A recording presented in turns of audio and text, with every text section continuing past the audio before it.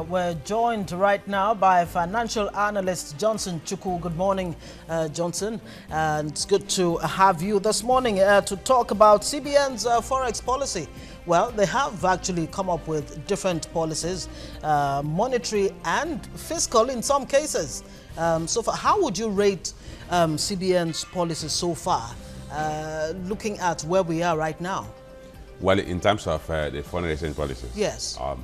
If you look at the history of Nigeria's foreign exchange policies, maybe we start from as far back as 2007, when on February 17th, 2007, the central bank came up with a policy that says that foreign portfolio investors cannot invest in any Nigerian government bond that had less than 1 year maturity. They followed it up with a cycle in 2008, where they stipulated that if they have an investment they made in an instrument that had less than 1 year to mature, they had to hold that money in Nigerian money market for at least 1 year. They say what that did was they shut out a lot of foreign portfolio investors. Basically because investors want the liquidity in the market. They want to come into the market and take out the money when they want to. And if you limit that liquidity, you scare them away. You see what has happened if we fast forward to recent developments, where at some point in 2005, 2004, the central bank reduced the open position limit of banks to 0. That means denying banks entire liquidity. Let me explain what you mean by open position limit. Yes, please. It is the amount of foreign currency that a bank can carry overnight. Because banks can buy it, that means the amount they can buy into their position and hold till the next day and wait for somebody to buy it or sell it to sell to them. So if you have a 0 open position, it simply means that if I am a customer of the bank and I come to Bank Z and say, this is my 170 million or 190 million naira, I want you to buy a dollar for me. The bank cannot buy that dollar unless they have somebody who is selling the dollar to them that day. Okay. So it then means that it was almost like a trade by barter. They have to match every order because they had no holding position. They cannot buy today and say, okay, I'm hoping that I will sell it later in the day, and they fail to sell. So automatically denied the banks any liquidity. And what followed was that investors who had invested in the Nigerian instrument found it difficult to exit. Then we have added to that these policies or restrictions on what items you can import and all the rest. Basic thing that happens is that when you limit the exit of investors from your market, you also shut the window and the door for entry to your market. So what we have effectively done is that we limited the only source of forex inflow into the country to export of crude oil. Okay. I will explain that further, but let's take it. All right, we'll certainly come back to this. Now, let's bring in our Abuja studio, former Deputy Governor of the Central Bank of Nigeria, Obadiah Lafia. It's good to have you this morning, Obadiah. Now, the CBN Monetary Policy Committee has a very daunting task ahead. Can you give us a perspective as to what their mandate will be and how they will go about achieving this mandate of trying to reposition things when it comes to the monetary policy of the CBN?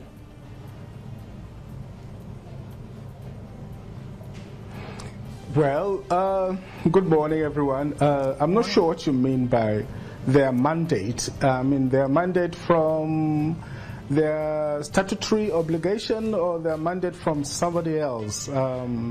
I presume you mean their mandate from their statutory obligation. Exactly. Which is to ensure price stability and also, to provide a sound legal tender currency for the country and also to promote growth, ensure financial stability and the rest of it.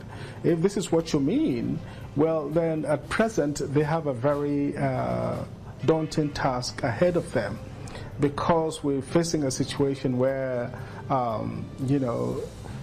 monetary aggregates looking really in disarray. The parallel market for the Naira has gone down to something like 360. I'm told it's down to about 340, improved a little bit after the shock of deregulation of the downstream oil sector, and that has created its own dynamics. And obviously, the parallel market the premium has widened between the official rate, which is still within 200 naira to the dollar, and the official and the parallel market rate, which is now around 340, 360. So obviously, something has to give somewhere, and that is, I think, the dimension of the problem. And when you say something has to give, exactly what is it that has to give? And let me bring this issue that is very curious to me. I mean, looking at the global price of oil, whether it goes up or goes down, it looks like it's a no-win situation for Nigeria. Exactly what is wrong here?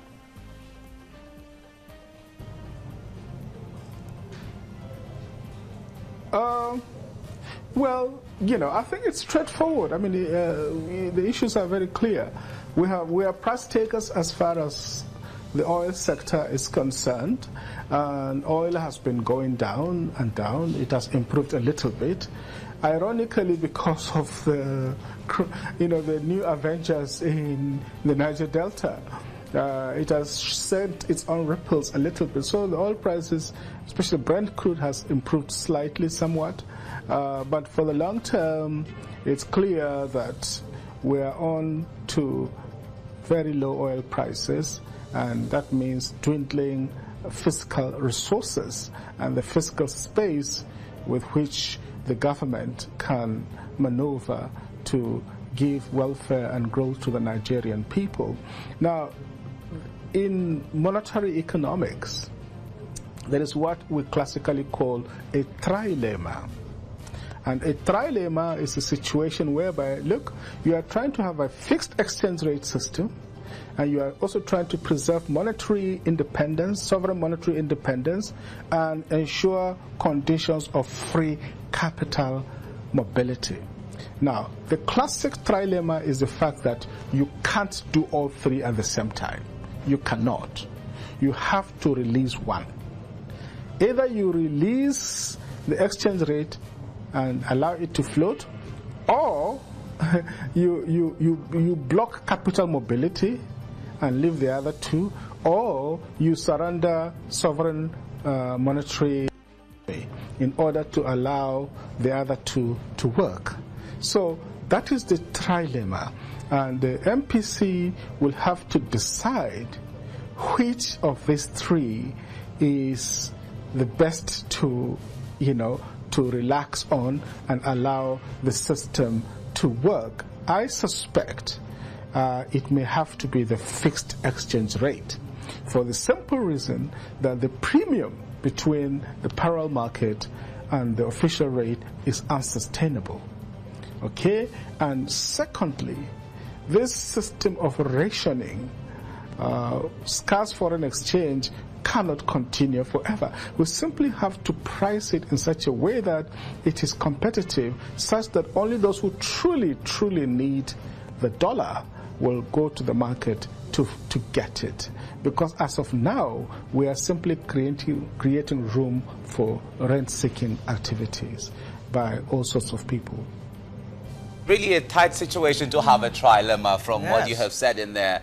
But let's see how we can exactly. All right, let's bring in other perspectives to the issue now. Let me take you to my wall to give us a better perspective as to the foreign policy of now the foreign exchange rate is on the high side at the moment, and certainly the CBN rate and the parallel market, these are two sides generally competing against each other, if you have to put it that way. A dollar exchange rate at the CBN stands at 197 naira, and if you go on the parallel market, it goes for 350 naira. You can see the disparity between that rate and the other rate there, and that's for the dollar. And if you go ahead now, the CBN rate for the pound goes for 285 naira, and on the parallel market it goes for 480 naira. If you come to the euro, the CBN rate goes for 223 naira, and on the parallel market it is 385 naira.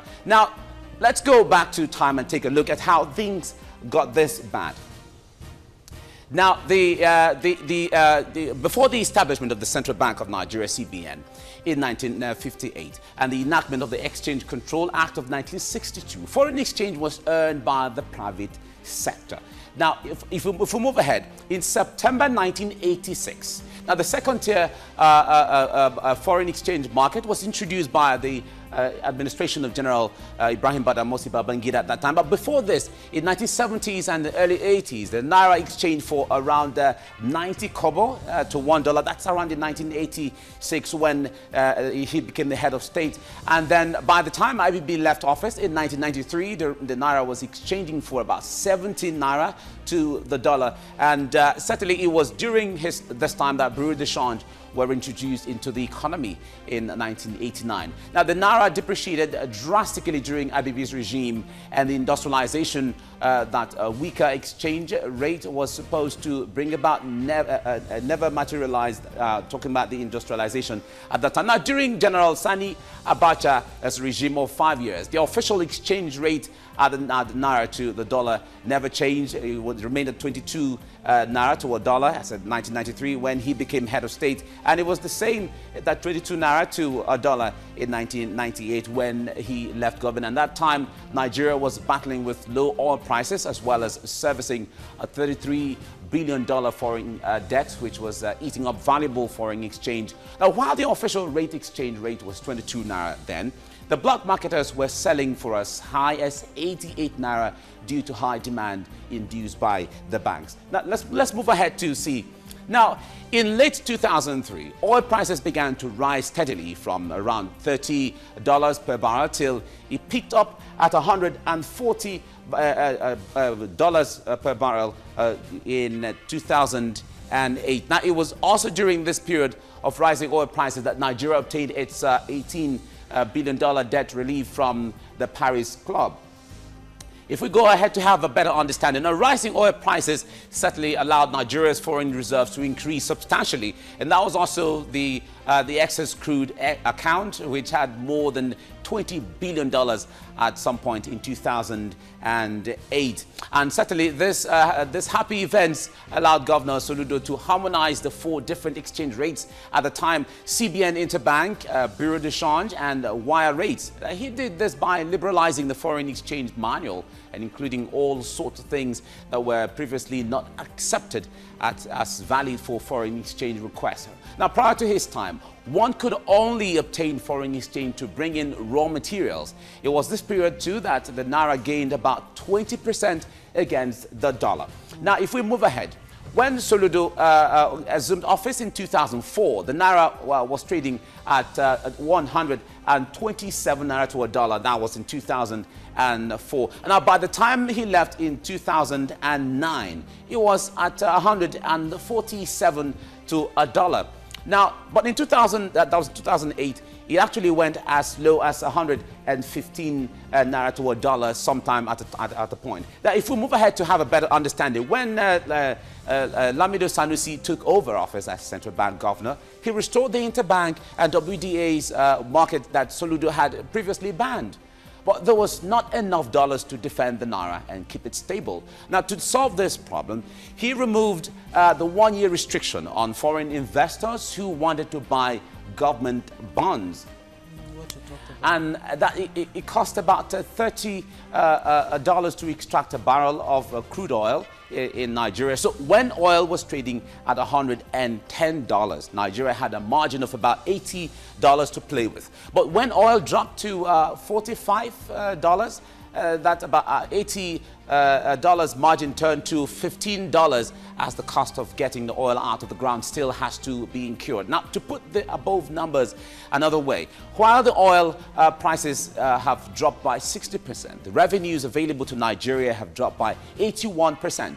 That is, revenues have dropped much more than oil prices have dropped. So Nigeria is earning almost nothing these days, and you can imagine how disastrous it could be if oil prices drop further to below $40 or even less. And that was what the country was experiencing all the while. Now, in a bid to restore the strength of the Naira in the foreign exchange market, current CBN Governor Godwin Emefiele banned the interbank forex market like his former counterpart counterpart Soludo did some years back. Now, Emefiele also banned 41 items from being eligible for Forex, undoing what Soludo did. Now, Forex is now essentially being rationed, and the CBN is deciding who gets what and how much.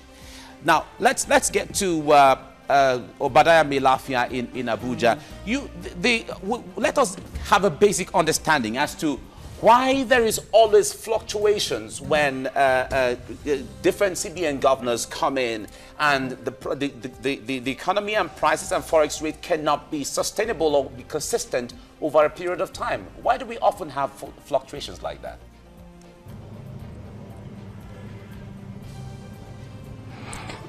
Well, it's not just because of, one central bank governor against another and so on. The reality of fluctuation has to do with the global political economy itself, and of course the place of hydrocarbons in that global political economy. We are price takers as far as oil is concerned. It is subject to geopolitical challenges in the Middle East. It is subject also to speculation these days, especially by high finance institutions, the big hedge funds and the private equity funds. Some of them are worth trillions of dollars. They have entered the oil market, and in fact they are making more profit than some of the producing countries themselves from just speculating in oil. All these factors have contributed. There is, of course, I will not deny also that, the approach, the temperament of the various governors can affect the way. If we go back as far back as the Babangida period, when the CBN was just an appendage of the Ministry of Finance and literally answerable to the Minister of Finance and the government, things were not done very professionally. And you mentioned how the Naira deteriorated during the Babangida period. It was not just the Naira that deteriorated. Everything collapsed. The railways stopped functioning. Telecommunications collapsed. Nitel collapsed. The universities collapsed. NEPA collapsed. Banditry and kidnapping became the order of the day. Nigeria as a system was on the verge of collapsing, and collapsing like the ancient Roman Empire because of the moral decay that has set into the fabric of the society. Then the governor of the central bank could be called at midnight to simply, make dollars available for whatever they wanted to do. So that is how the system was run. We are grateful that under Obasanjo, General Obasanjo, President Obasanjo, there were reforms to make the CBN more autonomous. But I'm afraid that we carried that autonomy a little bit too far, because the 2007 CBN Act was never properly debated in the National Assembly. Half of the parliamentarians had lost the elections. They were not coming back. It is alleged that, people went to them at midnight with bags of some foreign currency and simply asked to endorse. That is how the CBN Act was passed. And unless you are God or a saint, it will be difficult not to abuse such power. Okay, Mr. Melafia, if I may come in here, sorry to cut you in there now. You did say something, Johnson, earlier about the bonds. Emefiele seems to have gone back to the Soludo solution, which sort of improved the Naira. But that's another issue entirely. Many people have been saying, look, it is better to devalue or just float the Naira to encourage, a realistic demand for Forex instead of actually, an outright ban on allocations. Will that solve the problem that the Naira has today? Well, it wouldn't solve the problem that Naira has today, because the problem that Naira has is multifaceted. And what I mean by multifaceted, there are issues of supply. to the extent that our crude price, the crude price has dropped to about 45. We're doing close to $50 now. Our production has dropped about 1.2, 1.4 million barrels. So the total national receipts has dropped in terms of foreign exchange earnings. But it will begin to address some of the problems. So it won't solve the problem. It's not a silver bullet. But you're going to see some improvements in some areas. And I'll tell you why. What basically we should be looking at, how do we diversify the sources of foreign exchange earnings? Because we have a regime, a foreign exchange policy, that has shut out other sources of inflows, we have narrowed the pipe for inflow of foreign exchange into the country. There are several. Let's look at the sources that Nigeria earn foreign exchange. You have export of crude, which is a major line of export, which accounts for about 90% of our foreign exchange and at the best of times. Now you have the other sources, export of other goods and services, particularly other goods, things like timber. I know there was a time we banned timber, cocoa, even cement. We're exporting cement today. I keep hearing that we don't export much, but the key thing is we must have a policy that will encourage that to happen. The other aspect, the other sources of inflow are what we call home remittances. You know, your Western Union, your MoneyGram, that's another source. It might not be as huge, but it adds up. Then you have the foreign direct and foreign portfolio investors. What we have done as a result of the policy we adopted of the fixed exchange rate, we have shut out the other three, which is the home remittances, foreign portfolio investment, and export of non-oil goods. Let me explain to you how it happens. Because those who export goods, because local prices have gone up as a result of exchange rate depreciation. So those who export goods buy their input at the current market prices, local market prices, which are not longer priced at 197, because what rules in the shop floor today is a parallel market. Okay. So when they buy those input, their export goods at 320 exchange rate effectively, they will export those goods. They are compared by CBN to remit the funds through central bank and collect money naira at 197. So it becomes an outright loss for them. And therefore, a lot of people who are into export are winding down their export activities. I know have friends who were exporting late that have shut down their export activity. So whatever amount we are getting from export of non-oil products have declined because the exchange rate at which the exporters are compelled to sell their proceeds is no longer market reflective, and it's leading them to a direct loss.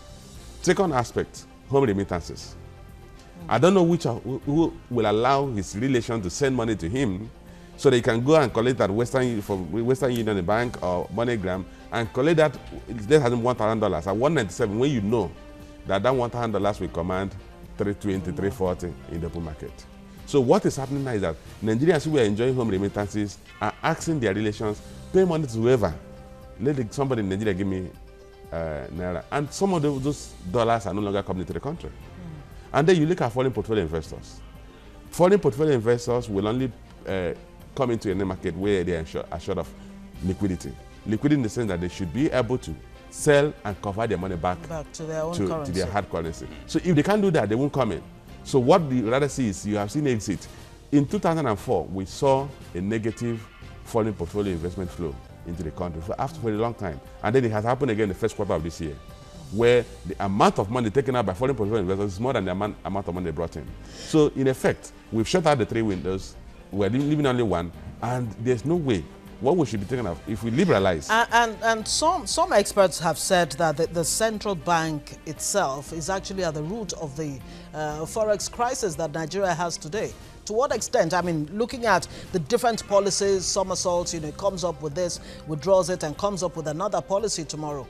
To what extent is this really affecting, forex challenges that we have today? Well, I wouldn't put it that way. I wouldn't say they are responsible or solely responsible. Like I mentioned, there are exogenous factors. Exogenous factors are those factors outside the control of the CBN or even the country. The price of crude.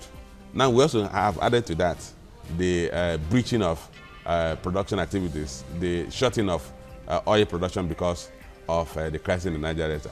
But then you also have to recognize that as it stands today, the Central Bank Board of Governors cannot be seen to be going head-on, to begin to head-on collision with the president's position. The president's position has been, I have not seen the wisdom in allowing the naira to depreciate or to adjust. I will not preside over the, I think the burial of the naira. Of the naira. But has it not naturally depreciated? In effect, the CBN Board of Governors, the members of the Monetary Policy Committee, are to some extent constrained by the position of the president. Oh, okay, Johnson, I'm going to put you on hold and put Obadiah on hold. Let's get to Port Harcourt and give you updates of how the strike is going on there. And our correspondent, Uche Okoro, is standing by in there in Port Harcourt. Uche, good morning. Can you give us updates of what's going on in River State? Good morning, Mike, and thanks for having me. This is day 2 of the strike, which was called by a section of labor in the country and, of course, River State as well. Because we have, in as much as we have a faction of the NLC at the national level, there are also 2 factions of labor here in River State as well. On day 1 of the strike, it was characterized by zero tolerance here in the city, in River State. Of course, workers in the private sector were, of course, at their duty posts. The civil servants were at their duty posts. The judiciary staff were at their duty posts as well. Banks were open to customers. Schools were open to pupils and so on. Many had expected that day 2 of this strike would, experience some improvement on, in terms of compliance level. But unfortunately, this is the complex of the River State Secretariat, and just like yesterday, work has resumed as normal. As you can see, at that particular, just behind me is the entrance to the River State Secretariat, and you can see cars are still trooping in. People are resuming, for work here, today in Port Harcourt. Yesterday, workers gathered at the Secretariat, but unfortunately, a factional leader of Labour, Beatrice Tubo, had barricaded the gate, preventing workers from gaining entrance. But of course, the head of service, Rufus Godwin, stormed the entrance of the Secretariat and forced the gates open, thereby allowing workers to, make their way into the Secretariat complex. But today, resumption of work did not experience or witness any such resistance from Labour. Rather, the Labour leaders who are against the strike were the ones I saw on ground today, monitoring the normal resumption of work. So yes, day 1 of the strike, zero tolerance. Day 2 of the strike, zero tolerance as well, zero compliance as well in the city of Port Harcourt. All right, Uche Okoro reporting for us from the city of Port Harcourt there on day 2 of NLC's industrial action. We still have Obadiah Melafia, former deputy governor of the central bank, right there in Abuja, and of course Johnson Nwachukwu is here. Now let's even look at the sustainability, and I'm throwing this question at you of okay, let me remain with you. We don't have Obadiah there. This CBN Forex policies of delisting some luxury items, from Forex and non-essential goods, how sustainable really is it? Well, my approach would have been a different approach from what the central bank did. My approach would have been the federal government, the fiscal authorities, would have used trade policy to determine what Nigeria does not need to import, or impose high duty tariff on those items. As it stands today, those items are not banned from importation into the country. They are only, central bank is only saying you cannot use any of the official windows. So what has happened is that demand for those products have gone to the parallel market.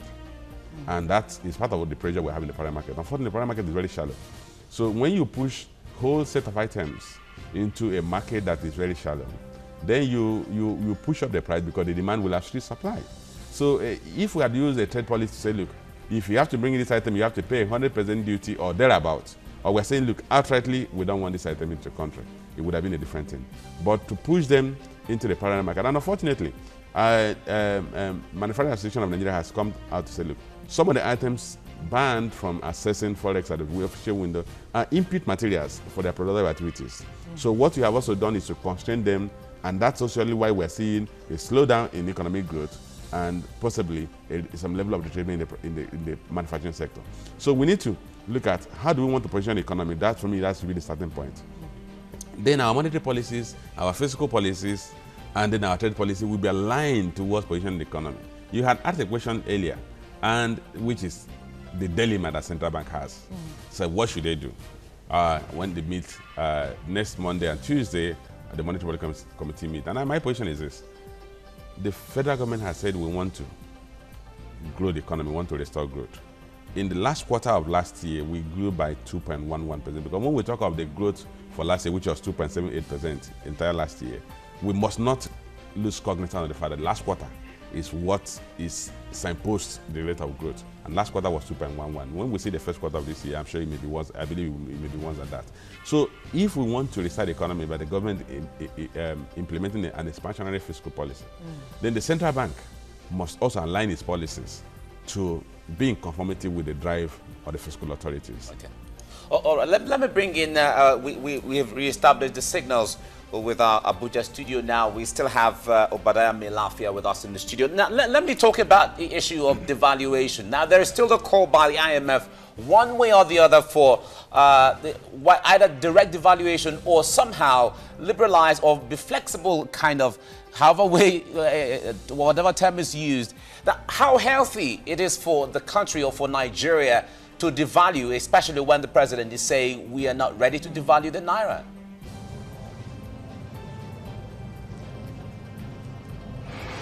Well, I'm a bit worried by the whole turn of discussion. Since autonomy has been given to the Central Bank of Nigeria, I don't think it is wise for the executive to be making pronouncements on monetary policy in this manner necessarily. Of course, there's only one government, and the CBN is part of that government. But if, you know, the legislators in their wisdom have delegated a responsibility for monetary policy to the central bank, they should be allowed to do that job without anyone breathing down their neck. I don't think it is healthy for the economy. Those kind of discussions should take place behind doors. They should not be, you know, the CBN should not be put in a position where it is on the defensive. Look, there are only three exchange regimes fundamentally that exist. The fixed rate at one extreme, the floating rate at the extreme, and in the middle, the managed, what is known as the managed float. Now, every country has a sovereign right to decide which exchange rate regime it has. I don't think it is up to the IMF to tell us, and IMF statutes also acknowledge the right of countries to choose their exchange rate system. Of course, there are various gradations in between, but every country should look at its circumstances. And looking at the circumstances of Nigeria now, we should be asking ourselves, is the fixed exchange rate system solving our problems? I mentioned the trilemma earlier. Now, one of the angles of that trilemma will have to give in if the other two are allowed to exist as monetary conditions. Now, the MPC, Monetary Policy Committee, will have to decide early next week which of the trilemmas to let go so that, you know, there will be equilibrium in the system. Now, as far as I'm concerned, the debate has not been particularly helpful. We need to look at our whole circumstances. How much is our foreign reserves now? What do we have, you know, in the you know, safety net account? You know, how much is the demand, and can we continue to sustain such a wide premium between the parallel market and the official rate? It is very clear that the answer to that is no. Now, one option is to depreciate the currency. I don't use the word devaluation, because devaluation is strictly where you have a fixed exchange rate system. Ours is a managed float. So within a managed float, the language to use is depreciation rather than outright devaluation, which takes place when you have a fixed exchange rate system. Okay, So, Mr. that Obadiah discussion will Melafia? have to take place. If we decide, now let's listen. Yes.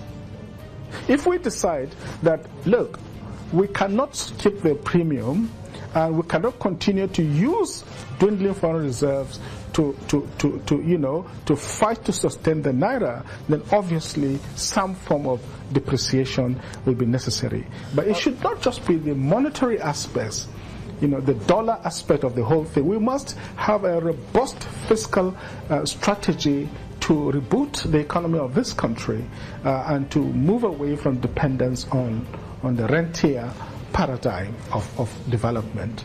Okay, Obadiah Melafia, former Deputy Governor of the CBN, that's the Central Bank of Nigeria. Thank you very much for your input. We still have Johnson Nwachukwu here. He said something. Sorry, Johnson Chukwu. Johnson Chukwu, sorry.